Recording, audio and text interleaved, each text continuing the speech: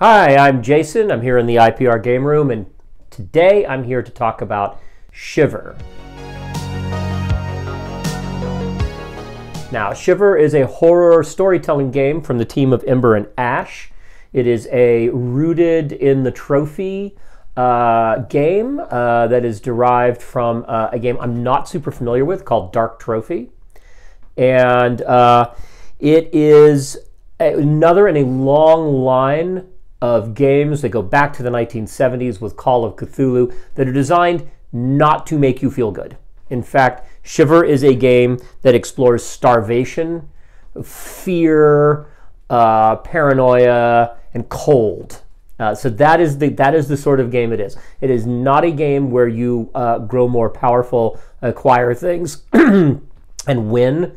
It is a game where you are starving and suffer through temptations and are doomed, and you explore that. So, in the beginning, Shiver is a game about villagers. You are a villager. Now, you may be a villager with some extraordinary powers.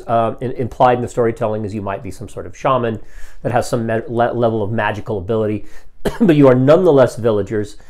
Your village is starving through a particularly brutal winter, and you have gone out into the woods to find a sort of mythical or quasi-mythical location of plenty. There is a hidden spot in the forest that is filled with plentiful food and game, and you're going out to get that, ideally to bring it back to your village so you can head off the starvation and suffering.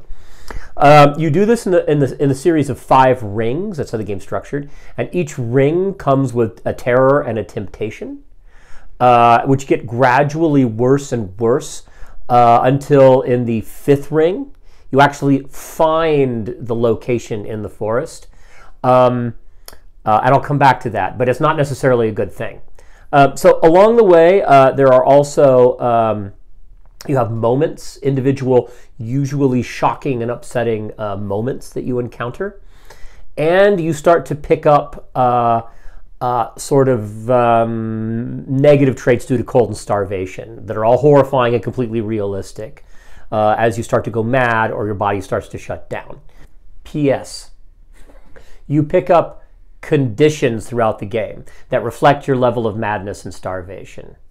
And the location you are trying to reach is the Everspring. The Everspring is when you reach ring 5 of the 5 rings you're exploring using the Dark Trophy system. So this is a game about exploring that. It's not really, again, a game, and it's not a game where you're really good at fighting things, usually. It is a game where you encounter a lot of horrifying things, like a fox and a rabbit huddled together for warmth that are dead and frozen solid. It is a game where you have to make all sorts of horrifying choices as you encounter other animals, both mythical and not, and people who are starving to death and dealing with the consequences of that. And when you finally find the hidden location you're trying to get through, it is very much sort of like the island of the Lotus Eaters in the Odyssey, where you then start to consume the food, which causes you to go into a sleep-like state that you can't escape from. And you can't seem to get out again if you start actually eating the plenty that's there. So in the best case scenario, you survive long enough to get to a place you can't escape, and you never do go back and help, your village. Now, I guess a relevant question would be, why is this something one would play? Now, the reason is a lot like playing something like Bully Pulpit Games, The Skeletons. You're not playing this for a sense of like winning. You're not playing this for a sense of the kind of emotional gratification that comes from gamism. It's not a gamist game. You don't kill things. Well, you might, but that's really incidental. You don't kill things, take things, and get more powerful. You are exploring emotions in this game, and you're exploring reactions to extreme situations in this game. So that is the purpose of Shiver.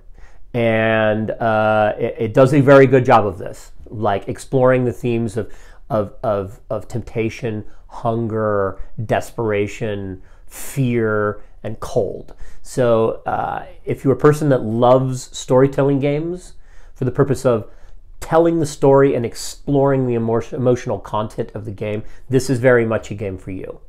And it is available from IPR with the link below. Follow us on Facebook, Twitter, and Instagram. Subscribe to our newsletter. And remember, gamers, when you come upon the great beast that protects paradise, it may or may not be there.